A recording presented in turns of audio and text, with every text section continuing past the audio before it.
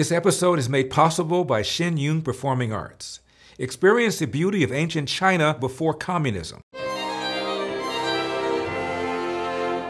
Please tell me this is a Babylon Bee skit. A lot of people who watched Will Smith's onstage slap of comedian Chris Rock are saying the moment carried more meaning and charge than just a man losing his cool with another man who insulted his wife. Joining me to discuss the deeper cultural context are author and film critic Isa Nefertari Yulin, who is also a professor, and Mark Anthony Neal, author and professor of Black popular culture at Duke University. Professors, thank you so much for joining the NewsHour. And Professor Yulin, I want to jump right in with you. You wrote a searing piece for The Hollywood Reporter in which you seem to dissect each action Will Smith took that night in a deeper context of pain, specifically what you called Black pain. Why do you think it's important to see this moment through that lens? I think that anytime we witness violence, we need to understand that from a place where we recognize the emotional and psychological state that's driving this physical response to a trigger. And Will Smith was definitely triggered that night. But I think in the broader context of American society, we need to understand what was happening there is really rooted and steeped in a 400-year commitment to Black erasure, Black marginalization, Black silencing, and the stereotyping of Black people. All of that was present in a visceral, felt, and real way in the infamous slap. This is absolutely demented. The reason Will Smith slapped Chris Rock is because of 400 years of Black erasure and Black marginalization. What does that even mean? Does that mean O.J. Simpson murdered 2 white people because of 400 years of Black erasure? You can't be serious, man. You cannot be serious! And notice how the Duke professor on the right was nodding in agreement. Watch this again. Thank you so much for joining the NewsHour.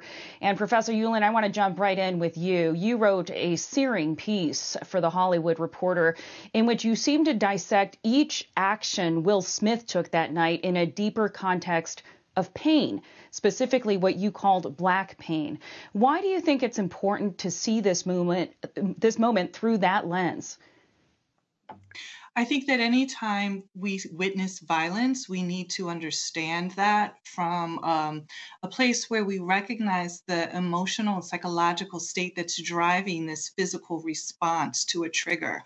And Will Smith was definitely triggered that night.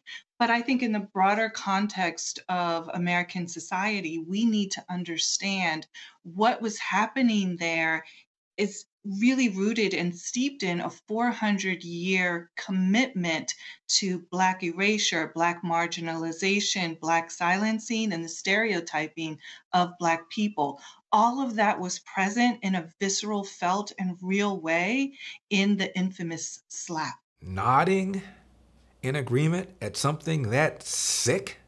Nod your head. The blacks, let me see you nod your head like this. Let me see you like this. Before we move on, let me share with you something incredible. And that's our sponsor for today's episode, Shin Yung Performing Arts. I'm telling you, this is one of those shows that you just have to see at least once in your life. These guys portraying Chinese culture like you've never seen before.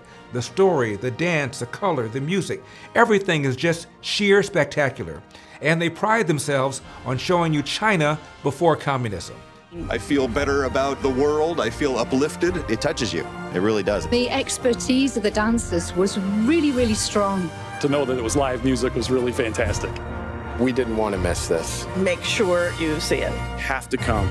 Life-changing. I'm so happy to have teamed up with Shin Yung Performing Arts to offer waived booking fee on tickets to all Shin Yung shows, especially for our viewers. They'll be in the greater LA area from April 28th to May 29th. And they're touring all across the country, so if you search on their website, you'll find a show near where you live. So click on the link below to learn more. Now, some are claiming that this slap was staged, in order to goose ratings. And true, ratings went from 9 million, on track, by the way, to be the worst watched Oscar telecast ever, to 15 million. Now, there are at least 3 reasons why this is not true. The first is that there's no upside for Will Smith here. How is it going to benefit him to look like an out-of-control, hot-headed bully? Number 2, the Academy isn't that clever. They wouldn't have thought of this. And number 3, with all due respect, Will Smith is not that good an actor. And that brings us to the second outrageous use of the race card this week. But I don't want to let the Josh Hawley thing lie, because here's where I need the Democrats to step up. Because when they try to smear her, I need the Democrats to get up there and defend her just as vociferously as Lindsey Graham defended alleged attempted rapist Brett Kavanaugh. Like, I need that level of energy from the Democrats. But wait, there's more. What Josh Hawley is doing, let's be very clear. What Josh Hawley is doing when he tries to do this is he's trying to get her killed. He is trying to get violence done against a Supreme Court nominee. So Mr. Mistall says that to merely question someone's judicial philosophy means you're trying to get them killed? He's an idiot. Comes from upbringing. His parents are probably idiots too. Now let's follow that line of reasoning, shall we? Asking a judicial nominee about that nominee's judicial philosophy means that you're trying to get the nominee killed?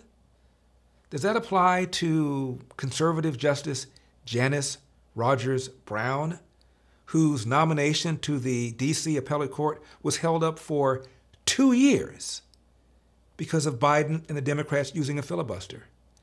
And when it was clear that she made it to the D.C. Court of Appeals, Biden goes on television and says if George W. Bush nominates her for the Supreme Court, she'll face a filibuster?